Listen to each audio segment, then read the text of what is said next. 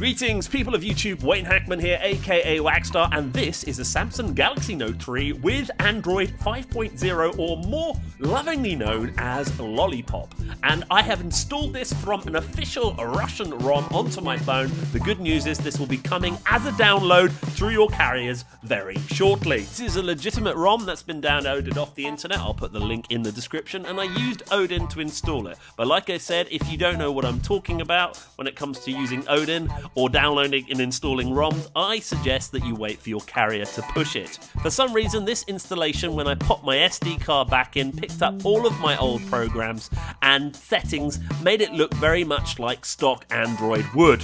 But if you like the Samsung UI, don't worry, it is there, they have updated it, it is great, S Pen, S Voice still works effectively, and if you like that look and feel, it will come with that update.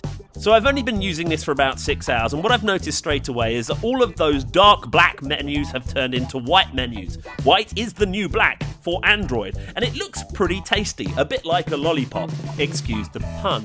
But Google have really made the effort to make this version of Android look like something different without compromising all of those menu settings and app and widgets that you know and love and can configure. Samsung have also upgraded their UI, however I've made this one look as close to stock Lollipop as possible. The great thing about this installation of Android is it doesn't seem to compromise the speed of the Note 3. It still is blazing fast, and it should be really, because the Note 3 still has some good up-to-date technology in it. It can handle multitasking really well, and as you can see, I've opened up a number of multitasking windows, and it just seems to work a lot more effectively than the previous version of Android that was on this particular phone. Obviously, I need to test this over time, and I will update if anything is different. Also, the Google vocal responses, or the, vocal commands, seem to work quite well as well. Let's give a few commands a go now, Google, so you can see how effective it works. What's the weather like today?